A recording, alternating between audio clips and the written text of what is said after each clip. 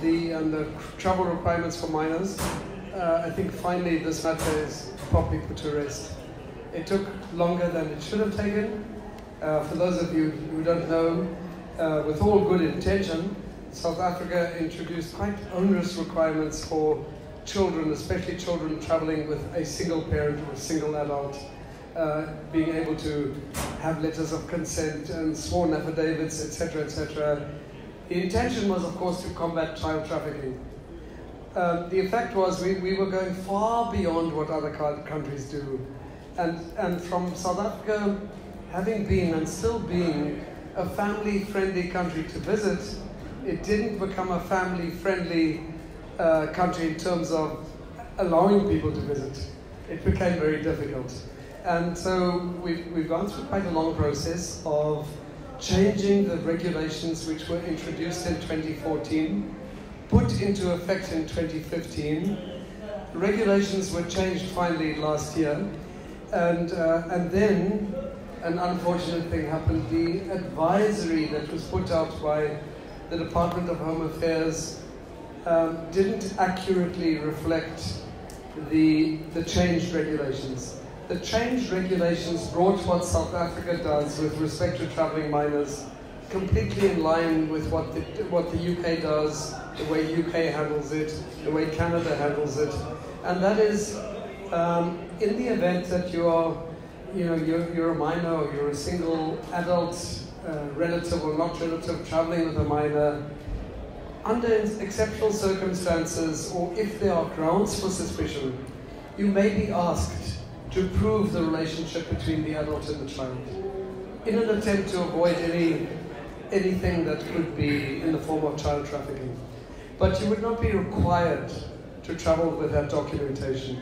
And under normal circumstances, the immigration official will not necessarily ask any questions at all. But so the reason that people are advised to carry documentation with them is that in the event that something arouses the suspicion of the immigration official, that you are able to somehow demonstrate that there's nothing to be worried about.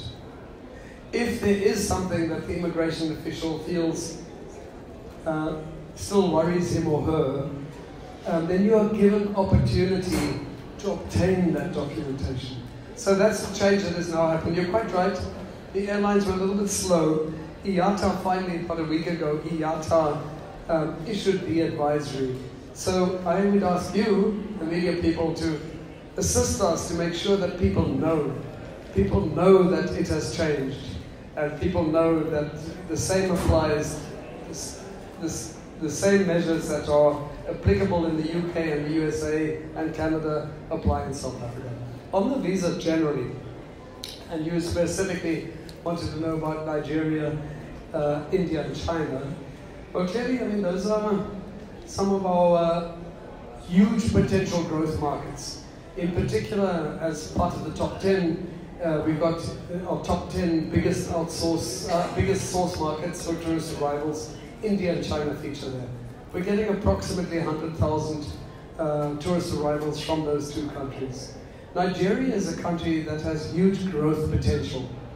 But in all of those three countries that are visa requiring countries, it's difficult and it takes a long time to get a visa. So we've eased it somewhat over the last year or so, and making it for certain categories of people. It's become easier to get visas to come to South Africa. For example, frequent travelers.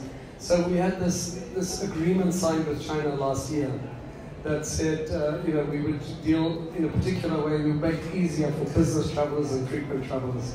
However, not only for the three countries that you mentioned, we need significant visa reform, and we have plans to reform our whole visa system, which will then beneficially affect every country. Because it's not only Nigeria. I'm quite sure that there are a few Ghanaians here. I'm quite sure that there are Kenyans here as well. And that there are many represented here. There are many other media people from countries that require visas for South Africa. So the first thing that we want to do is really a sort of a three-part measure almost. First thing is to really take stock of which countries need visas, which countries should need visas and which don't. All countries in the world have certain visa requirements. There are very few countries that say, if any, that say anybody from any country can come and visit our country without any visa. So that's the first thing. And in the context of a commitment amongst African countries to move towards freer movement of people across the African continent. So the first thing is to do that stock take. The second thing is to move as rapidly as possible to an e-visa system. Now, that would not only affect the 3 countries that you mentioned, but the starting point will be those 3 countries. So the update on that is, at the moment, the Department of Home Affairs undertook to do a pilot with New Zealand, piloting an e-visa system, and upon completion of the pilot, they will be, and I don't know the time frames offhand, but in the course of this year, moving on to those countries that you mentioned.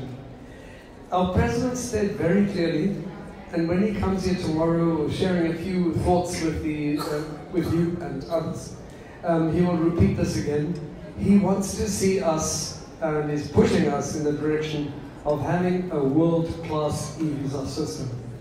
So that is the pressure on the Department of Home Affairs, and that is the instruction to the Department of Home Affairs, is to move from where we are now to a world-class e-visa system.